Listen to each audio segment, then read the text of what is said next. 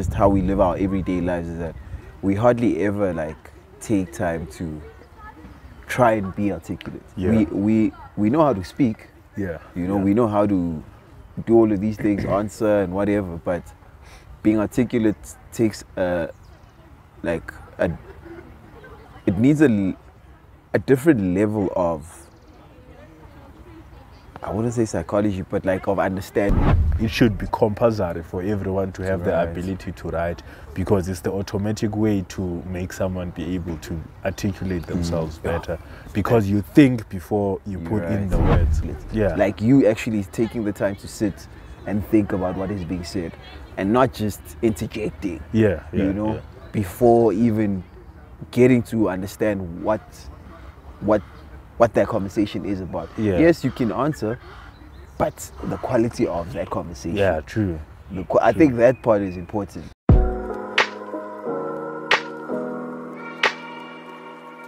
You've just stepped into An Empty Street, a podcast where we casually engage in difficult conversations about relationships, wealth, and health. We are just three curious gentlemen who ask questions almost about everything, and our aim is to find answers from others and within ourselves. We sit down every other week to explore unaltered conversations. So let's walk the talk together, and welcome to the Empty Street podcast.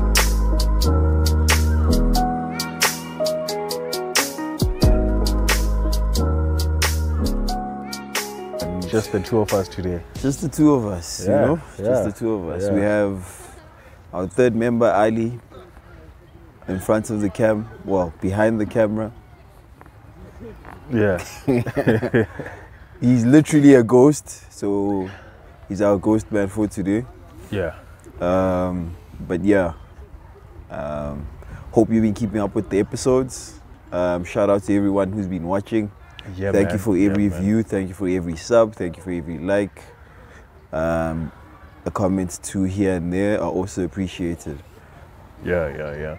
You mentioned something the other day in the group about a Jordan Peterson Oh yes, clip yes, that you came across. So it's I think it was actually a clip from a TED talk he was on. So he was being interviewed on that TED talk.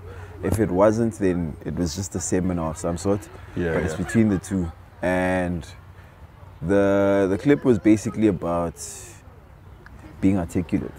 And its focus was on how people, I think what he was trying to kind of outline in that video was how to be more articulate when speaking, you know? And it made me realize that in just current society, just how we live our everyday lives, is that we hardly ever like take time to try and be articulate. Yeah. We know how to speak. Yeah. You know, we know how to do all of these things, answer and whatever, but being articulate takes it needs a different level of, I wouldn't say psychology, but like of understanding. Yeah, you know, yeah, because yeah. it's not just taking in. For instance, some people would say people who are articulate would be someone or twengai or yes, that's on a vocab. Yeah, that is rich. That's not being articulate. Yeah. You know, but it's mostly like in your reasoning. Yeah, your reasoning capacity, I would say, also has to thought do processing with, as well. Thought process, your reasoning capacity, and all of those kind of things. How you kind of answer questions. What you say, thought process. You know, and how we don't really take time sometimes in those moments to think about what is being said. Yeah. Whether it be a question or just a thought. Yeah. We don't sit with the thoughts we have before we actually like speak whatever's before we speak our minds, basically. Yeah. And one thing he was saying was that it's important to actually like sit with your thoughts, you know, before you just rush to answer. Yeah. Taking that time kind of helps you form well thought out answers. How it kind of enhances the conversation as well. Quality of the Yes, conversation. the quality of the conversation. Yeah, yeah, Yes, the quality of the conversation is also enhanced in that, because if I'm articulate, then I won't find the need to use filler words, doing things like yeah. like you know, and stuff like that. So Yes. yeah. So you won't have the need to do all of those kind of I was stuff. talking about it, and then you're like, And then I'm so. But that one is not You a know, filler word, yeah. it's part of the sentence. Yeah. And what I liked about that clip is that you could literally see it even through himself. Yeah. As he's talking about it, he's doing it. Yeah. He actually is All the articulating time when himself. you're listening to You know? him, you'll see him actually think, you'll see Yeah, him look in up, the moment. or you'll see him get quiet. And Yeah, it's like he's lost in thoughts or something as he Yeah, and then speaks. he'll start talking, and then you Yes. can hear the structure of his His sentences, word, yes. and I really choosing like that. the words, carefully. carefully. I really So like yeah. I really like that. It's something I picked up on how he actually like speaks. Yeah. You know, And like ring Joe, like we just take talking as natural as an it everyday comes. thing, sure. Yeah, one ukuthi as long as ngikhuluma ngelanguage so or ngizexpressa ngelanguage so, whatever conversation dynamic you find yourself in, it's like you're just gonna talk on the spot, whatever comes to mind. But we never like spend time to be like, now I'm spending this time right now so that I can be articulate. And one of those things for articulation, even before the thoughts as well, is just how you project your voice as well, so that you can connect with whoever you're talking to. And this doesn't need one to be a public speaker. Yeah, a public speaker or mundo in front of a camera, in which for us it's something that I think we've been trying to learn. Improve on. To improve on, because we're in front of the camera and sineskati. Shooting us an episode maybe shouldn't exceed an hour. Time. So we have to be articulate as much within as we that, can. Within that period of time. Because we don't like script whatever we talk about. So it's like it's free thought. Yeah, it's free thought, and then you have to be able to sit with the thought and be like, okay, which words should I use that can drive me closer to articulating whatever I'm thinking about before I can answer or express it. Yeah, I think you're actually right with that. In our, like when you're saying that when we actually have these like conversations, it's something I've realized as well, is that when, for instance, if you're talking or if Ali's talking or if I'm talking, in that process, we're busy sitting with whatever is being said. You know, maybe I might say 1 or 2 points that you'll sit with and actually like ponder on, you know? And then when maybe I come to the conclusion of my thoughts, you then, as you said, exactly, you know. So I think those are the kind of hints of a person that is being articulate. Like you actually taking the time to sit and think about what is being said and not just interjecting, you know, before even getting to understand what that conversation is about. Yes, you can answer, but the quality of that conversation. True. I think that part is important when it comes to being articulate. It shapes the quality of the conversation like by a huge margin, you know. And he also mentioned something about like if we're having this conversation, for instance, right?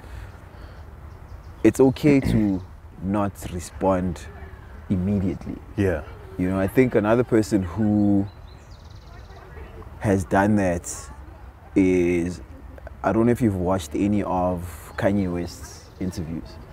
He's also someone that does that, you know. I mean, I don't really watch a lot of interviews, but from the few ones you've seen, the ones that I've seen of him, he's not a person that just is quick to respond, you know. It doesn't matter what the question is. He could answer, obviously, but he would choose to sit with he would choose to sit with the question first, be it 3 seconds or 5, you know. We're not saying sit for a whole 10 minutes the thought, but just take a moment, sit with what is being asked of you, and then answer. You Yeah, know, yeah. and then you realize that how you answer those questions, it's like you've already formed the words as you were keeping quiet. You know, and it's not like you digging from an empty well, but the words are there. You don't need a vast vocabulary, as you were saying. Yeah. But you know, I need a bank of words to pull from Yeah, if I am to be articulate. But it's just forming a better conversation with the words you already have, and not just trying to say something for the mere fact of just saying it, you know. So I think being articulate is important wherever you are. I mean in all aspects. Yeah. With the people around you, like friends, like us, it's very important for us to be articulate or learn to be articulate whenever we are talking. Just articulation as a whole, like you get to connect with someone. That quality of a conversation makes you connect with someone because you understand them and you also feel heard. So that automatically just strengthens the friendship you have. And you go to relationships as well, which is one of the problems that people face in relationships is misunderstanding. And if both of you actually put in the work to be articulate in your own thoughts, it can also strengthen that. It can also strengthen the communication relationship, the communication as well, because now you'll want to understand where this person is coming from. True. You take whatever they say and you process it in your own mind and you respond in a way that's going to be effective instead of just something that will damage the relationship. Because sometimes you'd say things because you are in that moment, and it's difficult in relationships because especially in the heat of you're the very moment. Emotional. So you can say whatever, but with things that you say, you can't take them back. That's the most unfortunate part. That's true. And professional life as well. It's important to express your ideas, to be articulate when you're expressing your ideas, and also listening to your colleagues as well. What are they trying to say? Sit with whatever. In meetings, you'd see abantu just exchanging words and and they're like, whoa, it's this is simple. Information overload. Yeah, this is simple. Kube umuntu ulalelile nje and then respond ngendlela ezomove izinto forward. Yeah, that's true. I think across, as you've like listed all of those, I think it's very important. One I wanted to go back to is relationships. And how the importance of being articulate can actually, as you were saying, strengthen the relationship, right? Because as you were saying that it's things done in a relationship are normally based off of emotion. Right? And something I've realized is that sometimes you're gonna have uncomfortable conversations. But knowing how to respond to them is what determines how that conversation is gonna go. Like, you can have the most heated conversation, but it can end well. You know? Whether or not it was a good or bad conversation, but it can still end well because of the manner in which you were conversating. You know, and I think the importance of being articulate plays a big role in that. As you were saying, like trying to put your points across, whether you feel attacked or it's a question or whatever in a relationship setting where you're trying to make your point. It doesn't matter if it's a good or bad point, but making it so that the other person understands where you might be coming from. You know, because at the end of the day, it's a two-way. It's a two-way channel where you both gonna have things that either clash or don't see eye to eye, but it's the responsibility of you guys to actually communicate in a way that the other person actually understands you better. You know, especially when you communicate, because most of the time that's all you can do is like communicate about things. But if you don't, then it leaves room for a lot of things to go like sideways. You know. So I mean, I just found that video interesting, and that's why I shared it. I thought it was like quite an interesting thing to think about. I've never really thought about being articulate in that way. You know, like even how we've just unpacked it now. As a thought, I didn't think of it. You know? But now that we're talking about it, the whole thing about where you can apply it and how it can better things professionally, relationships, and all of that, it makes even more sense. It's your life. You know? It's generally basically how you do all everything. aspects of your life. Yeah. So I think that was dope. And also one thing I mentioned when you pointed out the video is how when you can learn articulation, you also manage to detach from your own biases. Yeah. And whatever you're being told, you sort of detach it from whatever you are emotionally connected to, you believe. And you take whatever the person is saying and for what it is. For what it is. And when you answer, you're not answering from a point of what I believe in, my emotions, all those biases that you might have, but you are answering from what that question or statement is. The way you're responding to it is as genuine to that level as well.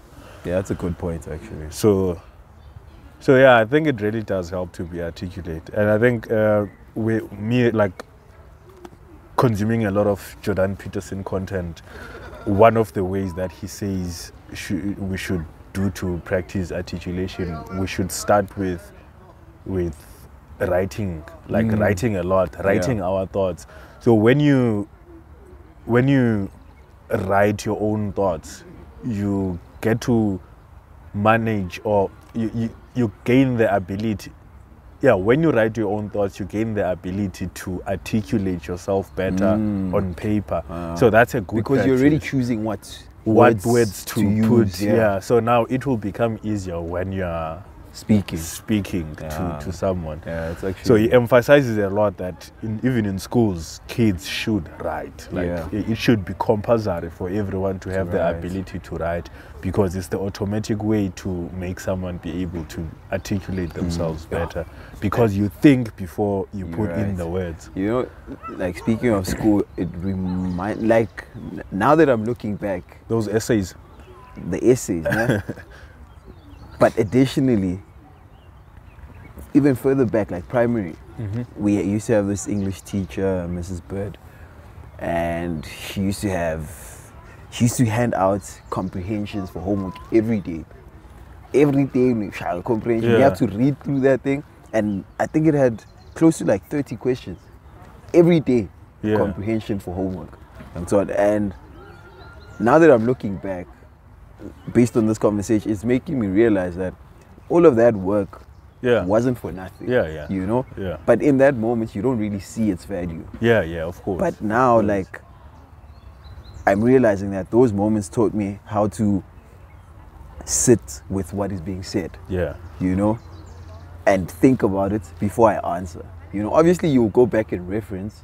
Because the answers are within the story or whatever. But just that skill of sitting with what is being said and understanding it thoroughly before you answer. You know, the whole essays thing, descriptive essays, literary essays, whatever the case is, that as well. That's worse because that's off top. That one is worse because it's off top. It's especially I remember descriptive essays where they would just give you maybe pictures. And then they were describe this picture in whatever words, amount of words, you know? Those kind of things put in practice are definitely the same as being articulate. You know? So I just wanted to add that. And I think it's actually a good point that you're making about just writing down your thoughts, filtering the words you want to use to make it a well thought out answer or statement or whatever it is. Writing, you know, or thought. So I think that's cool. I don't know if I don't know if I interjected or if you were still saying something now. No, I think I put out the point that I wanted to make. I'm just thinking now if we could be missing anything. But yeah, it's just that. I think that's the way to practice articulation. Definitely. Yeah. Definitely. And also you notice it with the conversations that you have with people. You are more aware of the conversations you're having instead of just being on autopilot to bati uti, and then there was I forgot where I read this or where I heard it about improving the quality of your communication skills or conversations as well. Yeah. How if you hear a word but don't know its meaning, how you look it up and you don't write it down. You look up that word, you read it, and then you forget about it basically. Yeah. You know, and then next time when you have like a moment of speaking, or look at it's what I normally do with a word I don't know, for instance, is I would look at it, I would look it up, look at its meaning. If I still don't understand, okay, obviously it will explain the word, right? Or whatever the case is. But after that, it's like figuring out how to use this word in a sentence. Yeah. And then I look at synonyms. Yeah. Words that might that you might know. Yes, that are similar to this one to kind of help. Obviously, they will, especially Google, it will give you the whole how to use it in a sentence thing. Yeah. But from the perspective of looking at synonyms first, then I already know how I would use it in my sentences based off how I speak. Yeah. You know, and I'm like, oh, okay, then I go back. Yeah. So I think that's just something I wanted to throw in there in terms of just like when it comes to learning new words. You don't really have to like sit and write them down. Yeah. But just looking it up and looking at the synonyms as well, and then knowing how you can apply it into your everyday speaking. Yeah. But yeah, I mean, I think that's me, bro. That's me. Yeah. I think even what I mentioned off cam, that with being articulate, it's not only about someone maybe who's gonna be in front of the camera. Yeah. It's for like just a normal person, and you'd never know what situation you might find yourself in, but it's just an important skill to have. Sure. Important interpersonal skill to have, so that you are able to relate with people. Yeah. And make people understand you. Yeah. And most especially if you're someone who's gonna be in front of the camera, then you can also take it a step further by learning storytelling, knowing how to structure your story, have your climax, and deliver the point that you want to deliver, add humor in between.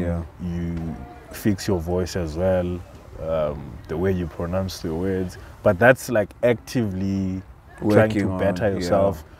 Like if you can look at the greatest communicators, someone that comes first in my mind is Trevor Noah.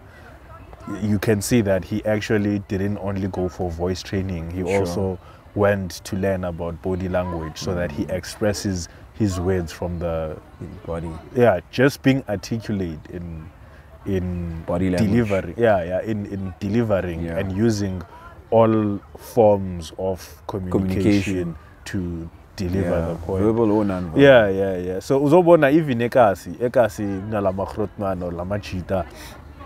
There are good storytellers with Ntwana. Like they captivate when they tell and then now ufuna stories. ukuzwa ukuthi umavusana yenzeni. Uyabona? Don't like ena le amara. Uyabona? Already on nawe and ne body language izobheka kuthi kuyithi. Ithi Ntwana ibambi cigarette or whatever ibheka. Nawe sowumele yona manje ukuthi so uyabona like hooked you now. Yeah, but those people were not people who became articulate aware. It's either they learned it from someone by looking at them or it's, Yeah. But being articulate is Do you think it's a personality thing? Being articulate. I mean, it can be learned. Yeah. It can be learned. There's something I always believe in. People would be surprised when I tell them I'm an introvert, right? But they're like, you're not shy. You're able to talk. Like you're vocal. I'm like, it's something I had to learn. I'm still an introvert, but I had to learn communication. So I don't think it's a personality thing. It can be learned. You can be born with it. Sure. You can be a natural at it. So yeah, I'm not quite sure. I'm not quite sure. I haven't really looked But I at that. do agree. I think anyone can kind of be articulate, bro. It's something you can just like work on. Yeah. And improve. So yeah, no, I agree. Yeah. That's it. That's it, no? Yeah, I think easy. that's a wrap. Easy. So word of the day, be articulate. Yes, sir. And as we always say, take care of yourselves, take care of each other, and take care of your pockets. This is the Empty Street Podcast, and we're signing out. Peace.